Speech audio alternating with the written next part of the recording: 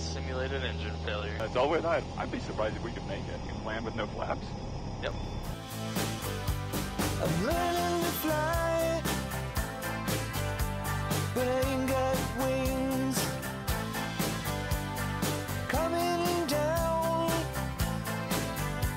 is the hardest thing. Welcome to a short clip from a recent flight lesson. In this clip, I do a power-off 180 with my flight instructor. It's a maneuver that isn't required for the private pilot certificate, but I wanted to get some experience with it in order to increase my confidence that I could land the plane with no engine. I was especially interested in getting a feel for the altitude to glide distance ratio. That is, how far I could expect the plane to glide given a certain altitude. This is obviously important when picking a landing site in an actual emergency. Since I'm flying at a towered airport, I first had to request a short approach. Exec Tower Sky 1053 X-ray on left downwind, requesting short approach and touch and go. That's fine, sir. X-ray short approach, clear touch and go. Clear touch and go, 3653 X-ray. So, power off or power back? You're just going to pull it all the way to idle. Okay. Never do this by yourself. Okay. Okay, for a while, I guess. Yeah, until Okay. you got your private. Okay. Then it doesn't matter. Then it's all on you. So all the way to idle? It's all the way to idle. All right. On this first attempt, I wait too long to pitch for best glide speed, and you'll notice I really pay for it later. I'm tempted to maybe even just kind of start a smooth bank. Yep. I'd be surprised if we could make it. So yeah, I'd definitely start that turn. Because remember, you always can do a forward slip to get down, but you got no power in real speed. Do I want to be pitching for 65 right now? Yeah. Okay. Best glide. Okay. Yeah, I should have. Okay, so I should have been doing that back there. Yep.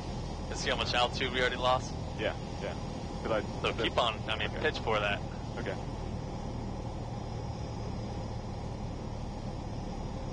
Yeah, this is very good exercise. I like this.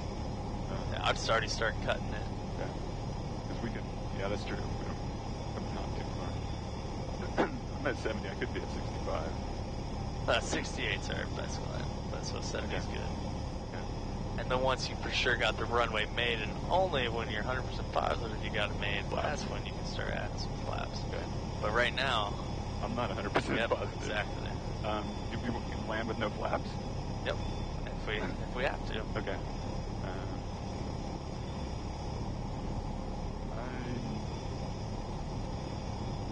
You want to go no flaps? I think it's closed. No flaps. No flaps. We're good.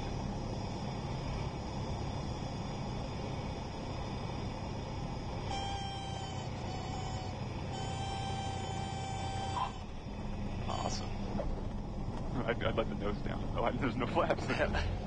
I didn't have to let the nose down hard, I guess, but we got plenty of speed here. Look real good. Okay.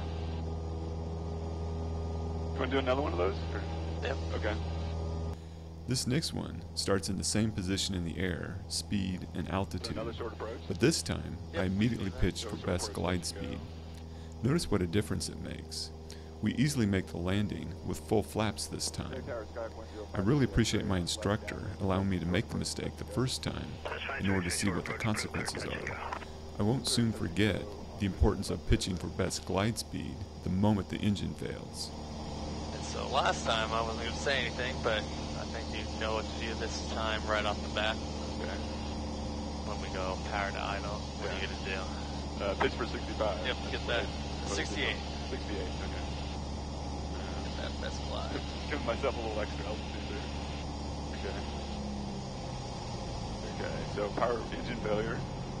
Pitch for 68.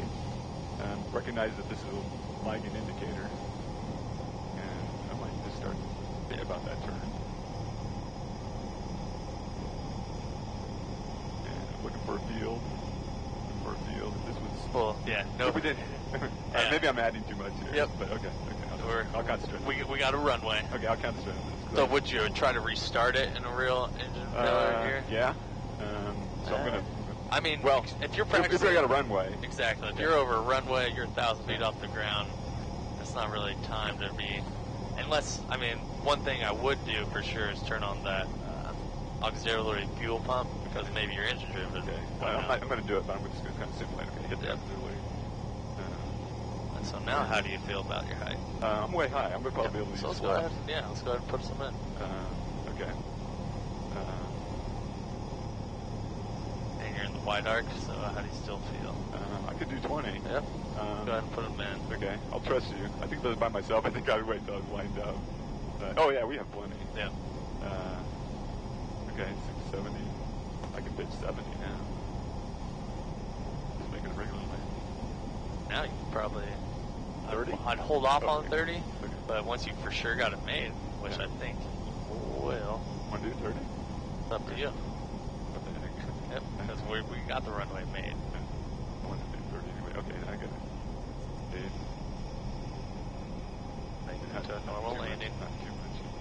They want to fly down to the runway. Fly a little bit higher. Get back. All right. Learning to fly around the clouds. What goes up must come down.